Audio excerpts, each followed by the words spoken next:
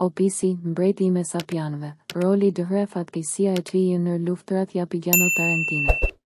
Opisi ishte një mbret i Mesapianëve, një popull i lashtë i lirë që jetonte në pjesën jugore të Apenineve në Itali. Ai ishte një figurë e rëndësishme në historinë e Mesapisë dhe ka luajtur një rol kyç në ngjarjet e kohës së tij, veçanërisht gjatë Luftërat Japigiano Tarentine në gjysmën e parë të shekullit vpara Krishtit. Në vitin 473-5, qyteti Taras, tani Taranto në Itali, pësoi një humbje katastrofike ndaj ushtrisë së Japigianëve në betejën e quajtur Kailia. Pas kësaj humbjeje, Tarentinet, banorët e Taras, u vendosën të luftonin përsëri, kësaj radhe kundër Japigianëve pranë qytetit Japigian Hyria.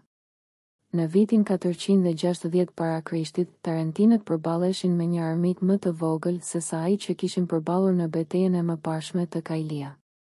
Opisi, si një mbret i Mesapianëve, kishte ardhur me trupat e tij për të ndihmuar pushtetet, një grup tjetër i lashtë i lirë, në këtë betejë. Megjithatë, kësaj radhe, hoplitet grek të kolonisë së Tarentit, të mbështetur nga një krah i fuqishëm i kalorësish, treguan një performancë shumë të mirë dhe u treguan superior ndaj ushtrisë japigiane.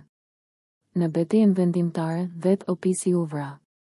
Kjo betejë ishte një përplasje e ashpër midis trupave të blinduara, ku pushtetianët kishin rreth 3.000 burra dhe ushtria e Opisit numëronte rreth 4.000 ushtarë me shtiza. Fitoren e morën pushtetianët.